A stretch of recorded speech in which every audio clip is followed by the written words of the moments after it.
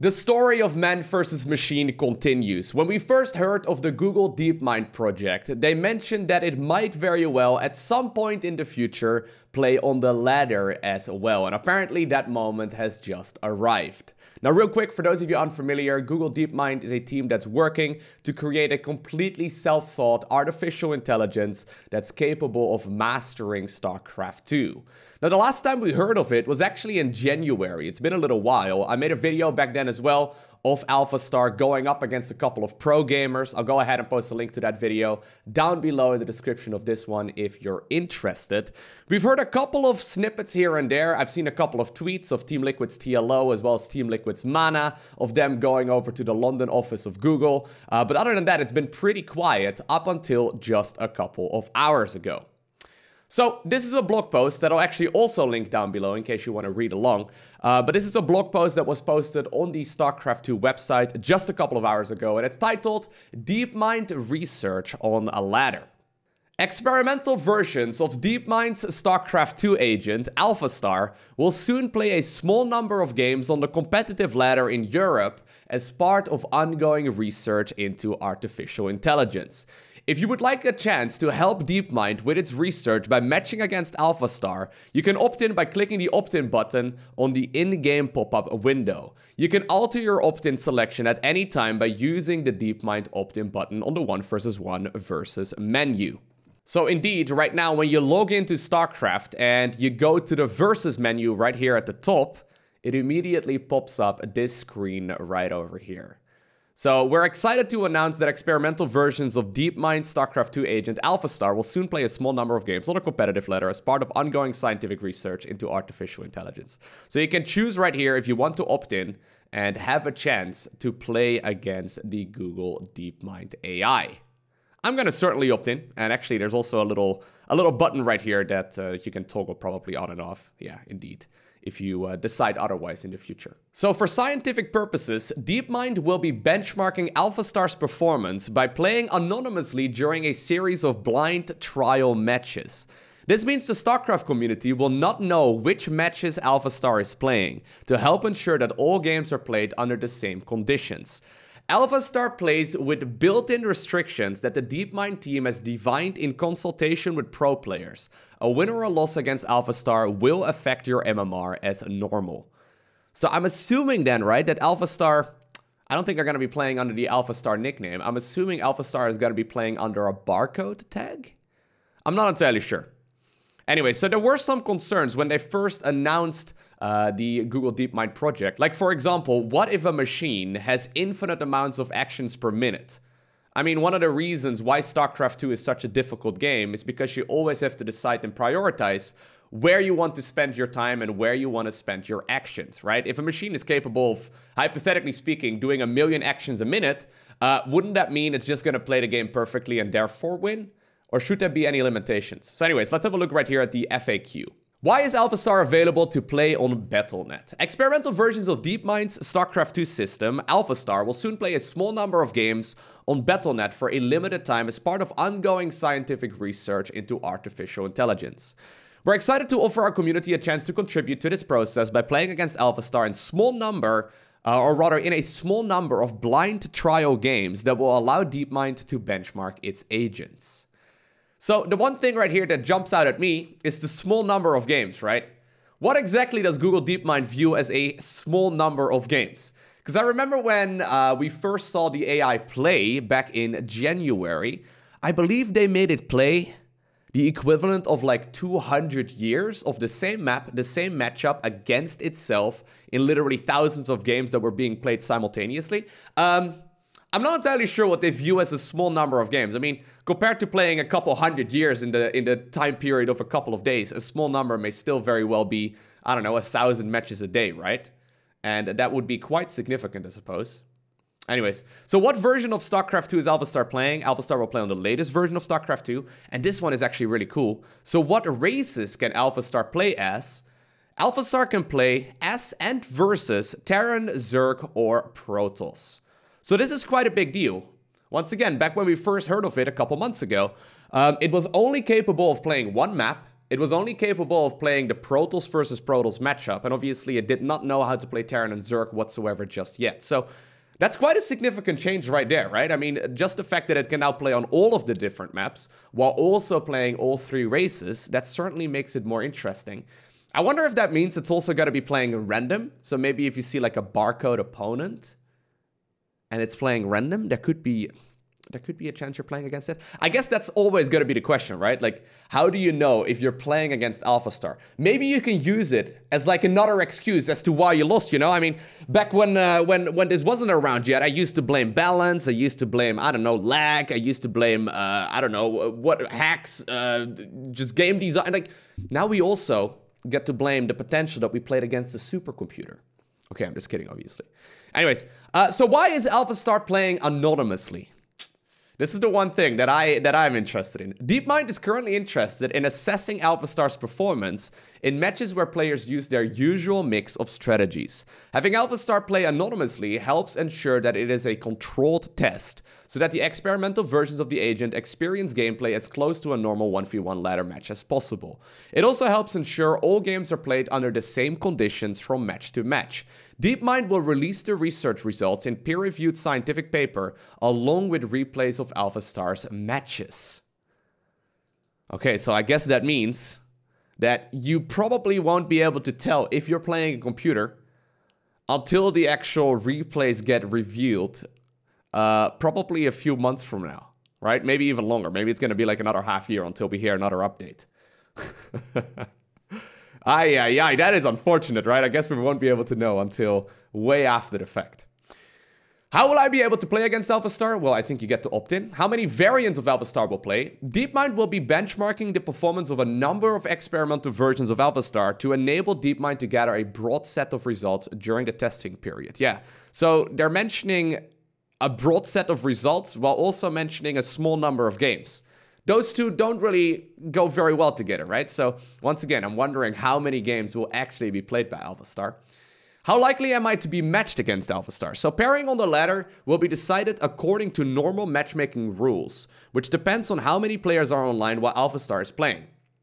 Alphastar will play a small number of games for scientific test purposes, though we will not be revealing exactly when or how often this will happen to ensure that games remain anonymous. So if I'm just speculating here, I would imagine it probably, like considering it right here, it mentions that it depends on how many players are online. It probably has a system in play where it will play every, say, 100 or so game, maybe every 1,000 or so ladder game that's being queued up. And then I'm also assuming it's got different kinds of different MMR ratings, right? So they can probably change and scale back the skill of the AI while also making it fair against a different level of opponents. I'll be very surprised if it's only going to be playing at the top level, like we saw it do against TLO and then also against Mana a couple months ago. The thing is, the top level pro gamers all know each other very well, and it's going to be very clear if you're playing against Alphastar, I think, at the tippity top of the skill level, although it's probably still going to, at the very least, play a couple of matches there. All right. Now, by the way, if they wanted to be able to play a broad spectrum of games, right, and if the end result is to try and make it, you know, play games and beat the top-of-the-line pro gamers, it probably does want to play more against the top-level players more so than any others. Right, I'm just thinking along here. Obviously, this is all speculation. But anyways, so how does Alphastar perceive the game? Like human players, Alphastar perceives the game using a camera-like view. This means that Alphastar does not receive information about the opponents unless it is within the camera's field of view. And it can only move units to locations within its view. All limits on Alphastar's performance were designed in consultations with pro gamers. Okay, so that's actually really critical here. So I'm assuming here as well that then that means it's no longer going to be able to view the whole map like it did once upon a time.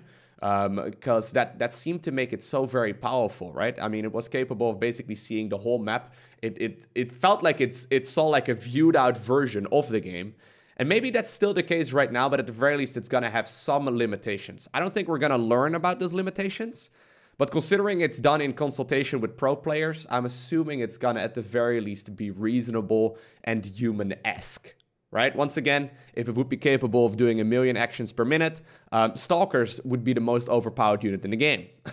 Because if you can blink every single Stalker perfectly, which obviously is not designed that way, right? It's designed with humans in mind, where we're capable of microing them decently well, but we're gonna make some mistakes here and there.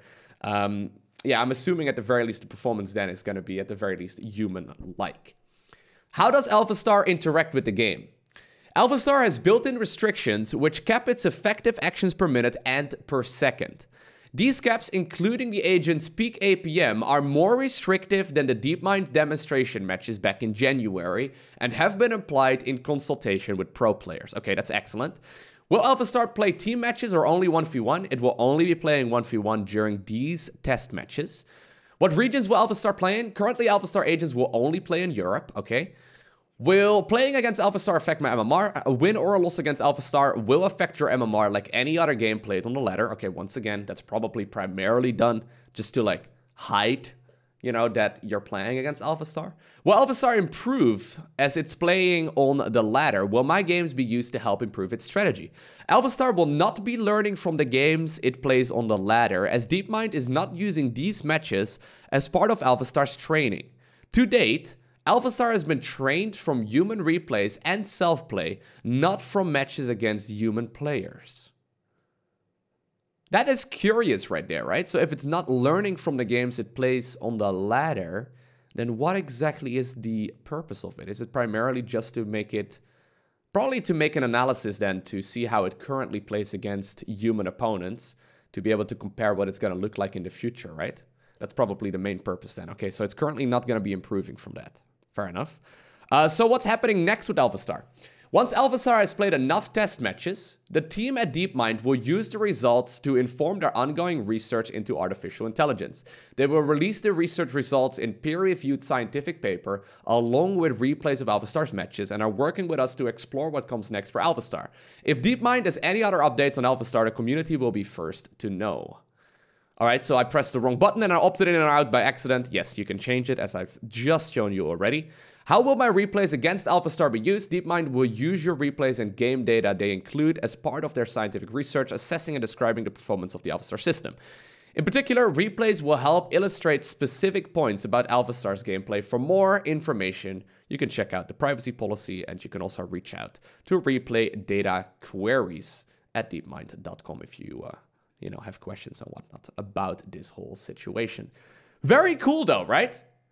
I mean, I was joking about it earlier, but I do think that some people will probably start blaming their losses on the fact that they might very well be facing off against the supercomputer. It's been a little while since we last heard an update about it. I saw some rumors circling the internet that apparently like Google has given up on the DeepMind project and like StarCraft is too difficult to master and everything along those lines. I figured that was not the case, considering it already was doing a very good job just a couple of months ago. Back then, my main concerns were the unlimited actions per minute, or at the very least, the seemingly unlimited actions per minute. I think what happened back then is that it may have had like a limited actions that it could do in 1 minute, but an unlimited amount of actions it could do in a second, while it was not exceeding the total actions it could do per minute, if that makes any sense. So there were moments back when it was especially microing those stalkers, there were moments where it just seemed absolutely unreasonable. Basically, it was microing stalkers so incredibly well that it looked absolutely broken, right? It had like thousands of APM for very specific moments. Now, when it comes to beating the AI, right? Considering it's most familiar with existing games from replays and from playing against itself, I would probably hypothesize that the best way of beating it is probably by playing the craziest strategies. I mean, how does, say, the AI result, or how does it respond, rather, if you decide to build a nexus inside of its main base and then recall all units toward, like, it's never seen that before, right? There are some crazy strategies that it probably will not know how to respond to. At the very least, that's what I'm assuming. It's probably going to be very solid, especially in just straight up 1-versus-1 matches. So if you're going to try and do that, good luck. But since we won't know whether or not we're playing against an AI, I guess all you get to do is just speculate. But I'm curious though, if you have a crazy game of StarCraft 2, right? Or maybe you have a match that seems different. Maybe you have something that played out a little bit differently and you're assuming it might very well be a game against an AI. Feel free to submit it to replays at LowkoTV. I'm not entirely sure what I could use to determine if it is an AI, but we can obviously look at where it's looking in the replay file. I mean, for example, humans have a very set pattern at where they look. I can imagine an AI is just going to be, you know, extremely on point with some things and then relatively robotic in other directions. It's going to be difficult to determine if that's the case. But if you have one, feel free to submit it. I'll go ahead and post the email address down below in the description of this video as well.